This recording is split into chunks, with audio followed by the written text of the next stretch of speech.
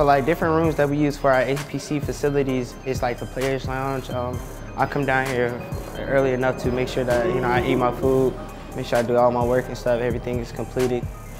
There was a point like just going up to the hill just to lift weights, and then we'll transition, have like a 10 to 15 minute little window to make sure that, you know, all the players are down to Jaeger to make sure like we can start our meetings on time. And that like just killed our day, that just dragged our day, made our day longer.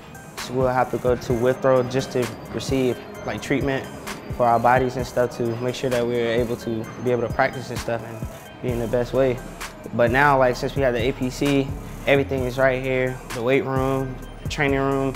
We can go down here for treatment. We don't have to go across campus to get treatment anymore, which is good for us. So I also go to the safety room, watch a little bit extra film, make sure, you know, practice and stuff is going right. Everybody's, you know, doing the things that we have to do to be successful this upcoming year, you know. And with this building, it's just really excited. I'm glad that the staff, they came together to finally make this happen at Miami, because it's really much needed here.